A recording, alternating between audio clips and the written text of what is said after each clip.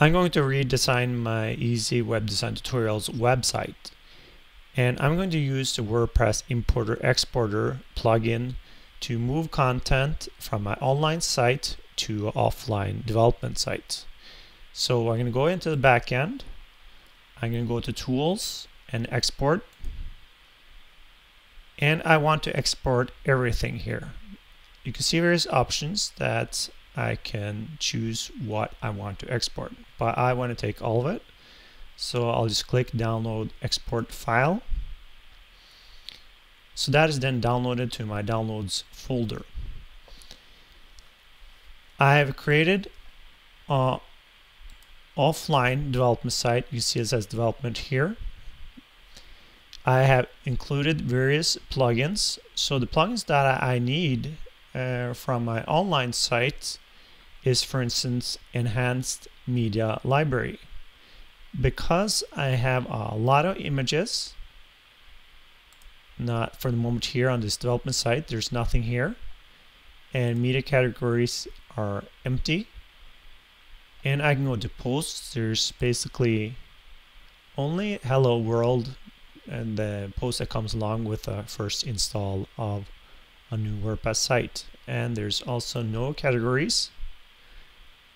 And I will look at the pages. We have some pages here. This has to do with a Give plugin and also Ninja Forms. And this is just a sample page. And I can go to, for instance, menus, and I have no menu. So I made sure that my plugins I'm going to use are in place, and then I will import the XML file we see right here. So we'll go to Tools and Import, and it is a WordPress site, so we'll click WordPress and then Install Now. There are also other options, and I will list that in the description for this video. Activate plugin and run importer.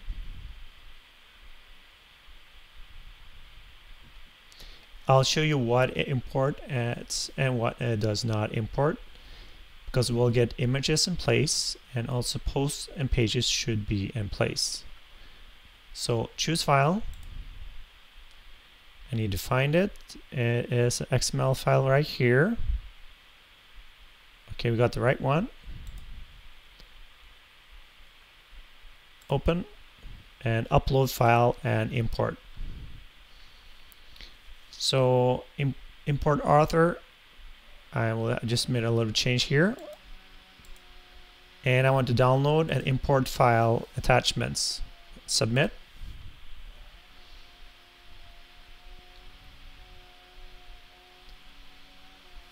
And it takes a little while because I think there are around 300 images. So you can see nothing here, but when you look up here in the tab, you can see it's working. If you allow tabs open, just click another tab and you'll see the spinner right here. And I will just pause it in a moment and I'll be right back. Okay, so this is the message it gave. All done, have fun. Let's say I have forgotten to install Give donation plugin. It would be giving me some errors here, just telling me that it would not be able to import Give donation information. So that's why I need to be sure that I have the various plugins installed here so that everything runs smoothly. So let's check it out. I'll go to Media Library. I should have lots of images here, and that I do. I will also just click an image, and we have the title, caption, alt text, and description in place, and that's really nice. And we also have this media categories here, as you see, in place. So that looks like it's okay.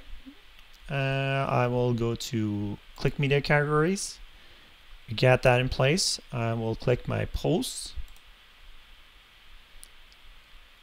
I have 7 pages of posts or tutorials here. So that looks like it's okay. 138. I can also check online, see if that's the correct amount. Pages. Okay, looks like I got my various pages in place. So we're going to go to Appearance and then Menus. We also have the menu structure in place, but I need to now then select the theme location for it, which is Primary Menu and Save Menu. When I go to, for instance, Widgets,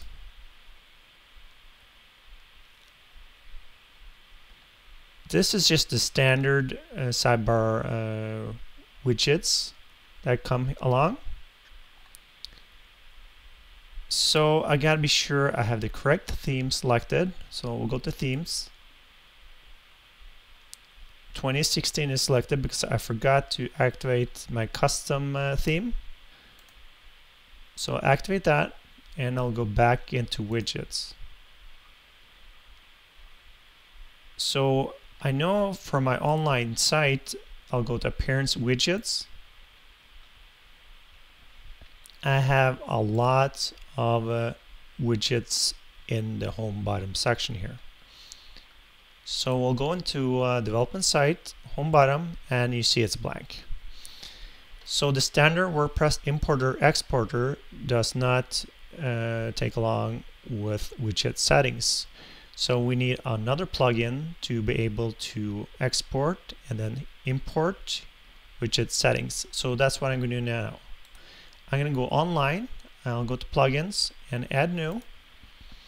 And there are 2 widget importer exporter plugins I know of, but I'm just going to write widget importer and see what comes up. So we have this one right here, and we have another one right below. So you can choose whichever one you want. The one here also has a UI where you can basically check off which widgets you want to export and import. And I really like that screen it includes, so I'm going to install that.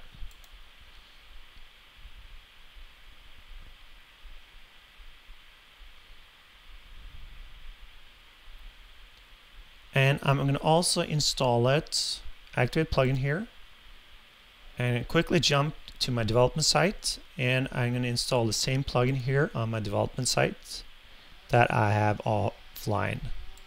So widget importer, and we're going to include this also in my offline site. So activate this as well. I'm going to go back online, and I just want to see that it's in place. And we see right here widget data settings import export plugin. So we'll go to tools and widget settings export. So here I can basically choose which export I want to export.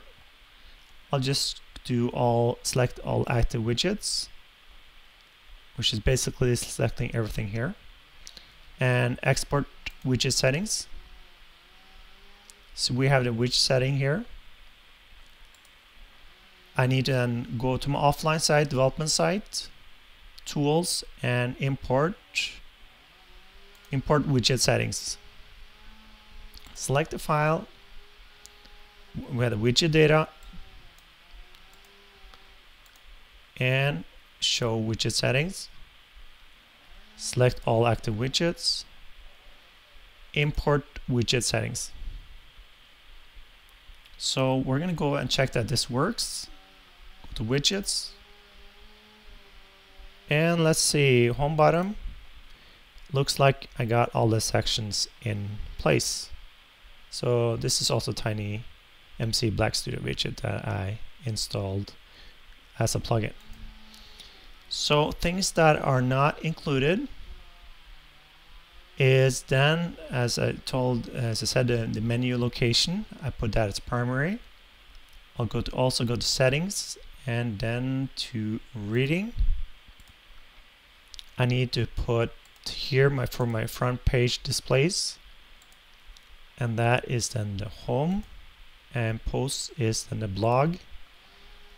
Save changes, and I think,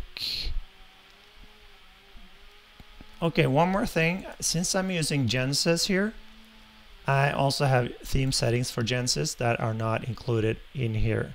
So either I'll just manually copy what I have online to offline, or I can install a theme settings export widgets. I'll include some plugins so you can see others you can choose from. By the way, there's also a new project that being worked on for the WordPress Importer, and I'll also give links for that.